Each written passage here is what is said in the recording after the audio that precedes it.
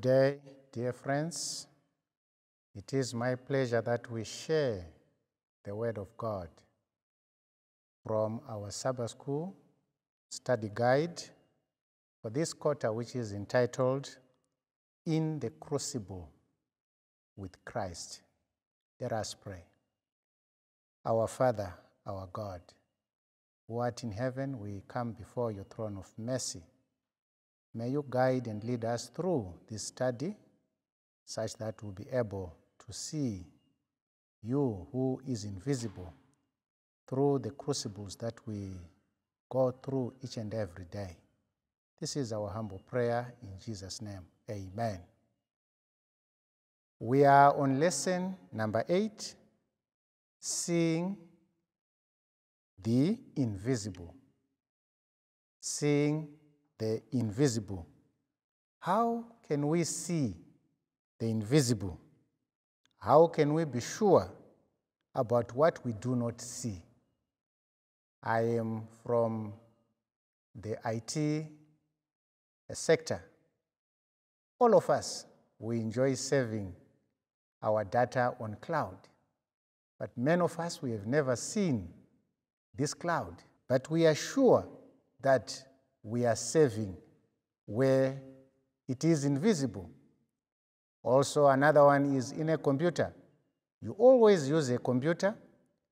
You can only see what the computer is processing when you connect your monitor. But what is happening behind the scenes, it is invisible with our naked eye. In real terms, we normally say everything will be electronic, and it's only the electronic part that is taking place. You cannot go inside the computer and retrieve a certain amount of data. So seeing the invisible, I think this we can say it is by faith that we can see the invisible. Why? Because Hebrews chapter 11, verse 1 and 2, it says, Now faith is the substance of things hoped for, the evidence of things not seen. Verse number 2, For by it the elders obtained a good report. For sure, we have one of the elders, that is Moses. He illustrates in Hebrews chapter 11, verse 27, it says, By faith he forsook Egypt, not fearing the wrath of the king, for he endured as seeing him who is invisible. If you read it in NIV, it says, He persevered because he saw him who is invisible. My dear friends, we are called to see him who is invisible, not simply when things are good, but let us also see him when everything seems to be going wrong, when we are faced with these crucibles, when we are right inside, and when we are really suffering because of the situations that are taking place in our lives.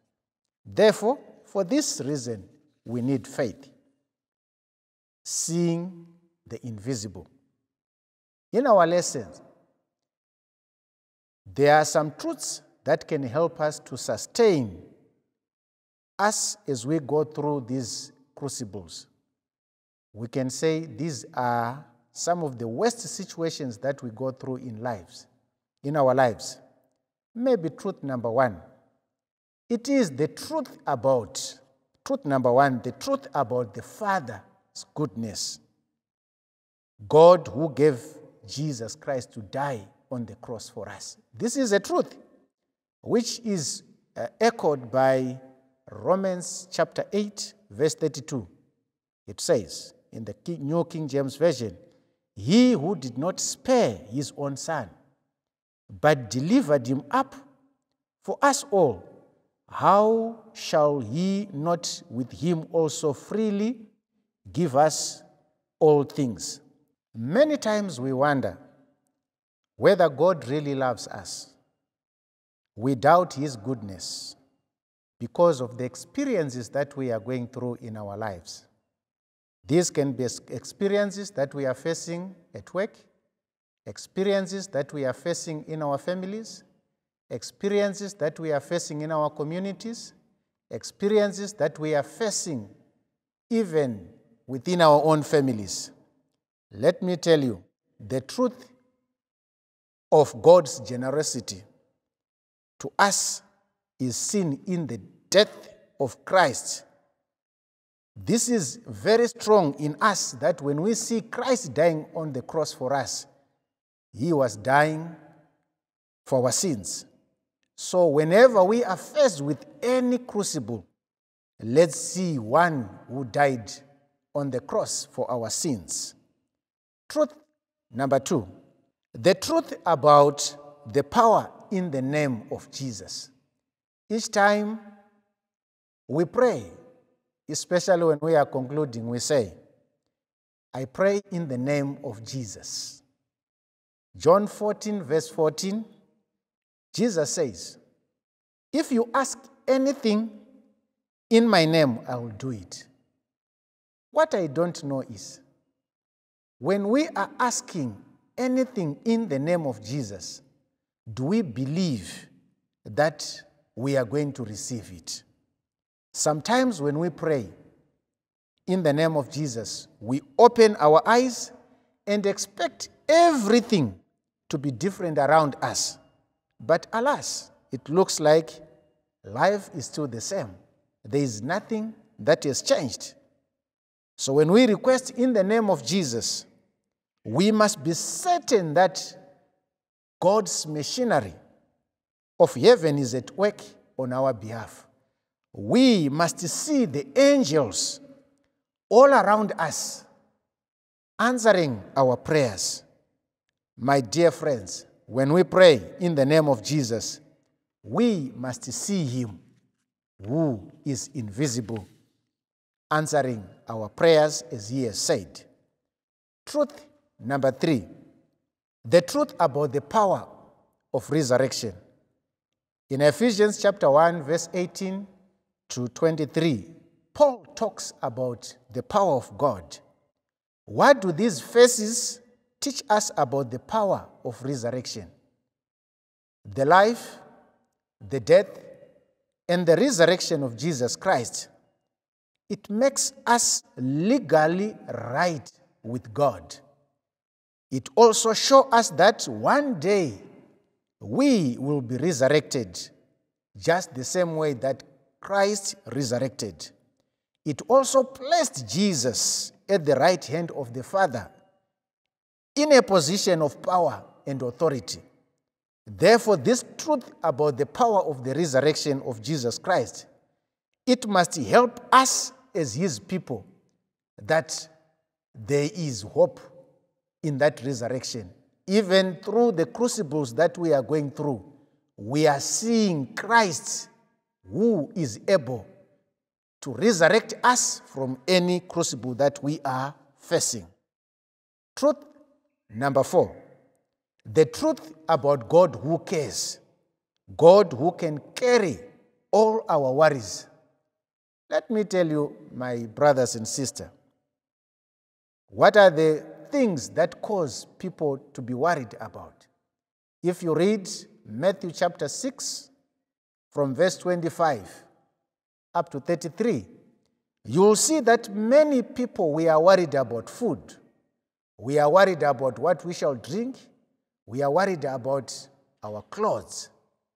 But let me tell you, our Lord is with us even through these worries. He cares for us. He is our Father. At times we are anxious about our jobs. We are anxious about unexpected criticisms. We are anxious about feeling unwanted, feeling unloved. We are worried whether God has forgiven us. However, it may sound legitimate, it may sound troublesome, but there is nothing too hard with our God. 1 Peter chapter 5, verse 7, it says, casting all your care upon him, to cast your cares. You are throwing your worries to the Lord. He cares for you to carry those worries. Therefore, can we still be faithful when God cannot be seen? Yes, let us be faithful when it seems that God cannot be seen. We may ask, where are you, O Lord? We can't see anything evident that you are still there. But let me tell you, our Lord will be there with you. Just like the Judeans, when they were in Babylon, God was still with them. They felt neglected. They felt abandoned because of their sins. They were worried, but God was still with them. You can read from the book of Isaiah chapter 40.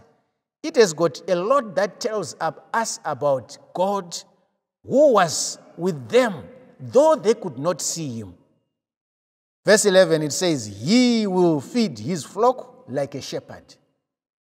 He will gather the lambs with his arm and carry them in his bosom and gently lead those who are with the young. Therefore, let us be faithful, even when we feel God has disappeared, even when we feel God has abandoned us. He is there with us.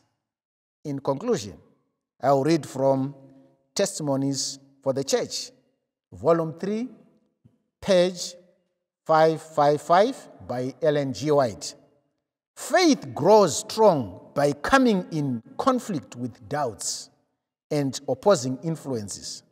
The experience gained in these trials is of more value than the most costly jewels.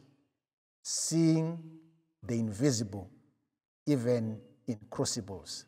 May God bless you as we reflect upon these truths that we must see our Father being with us in all situations, whether worst, whether good.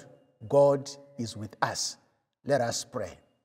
Our Father, our God, our Sustainer, our Redeemer, we want to thank you that you are there with us in all situations, whether good or bad. When we are seeing that there's nothing good, when we may feel that we are abandoned, you don't care about us, but we are happy to know that you are there with us. Help us to see you who is invisible each and every time in all situations. This is our humble prayer in Jesus' name. Amen.